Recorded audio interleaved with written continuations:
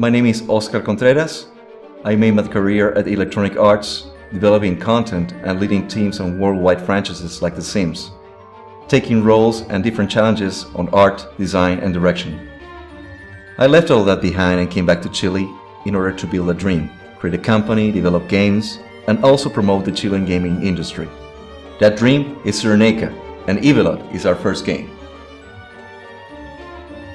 Evilot is a puzzle defense game where you play as Count Dolphus, an evil overlord who just wants to retire and spend his last days in peace.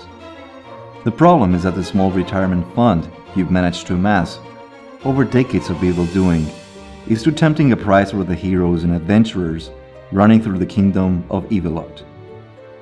So you have to prepare your defenses to withstand their fierce attack. Before one line of code was written, we played countless defense games, and while many of them are fun and easy to catch on, the endgame finally feels dull and tedious. So we strive to design a game that would be easy to play yet hard to master.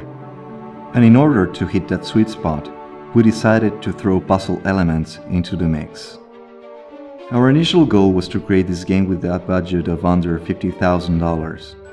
And while we knew it would be a rough journey, our team, composed of 6 people including myself, has managed to pull through, and now that we are close to the goal, we know that with your help we can take it to the next level and produce a world-class game with unique gameplay, great art, and with an outstanding original soundtrack, able to compare to the top games in each genre. We want to invite you to be part of this, whether you pledge or not. We want to hear from you. Thanks for your support.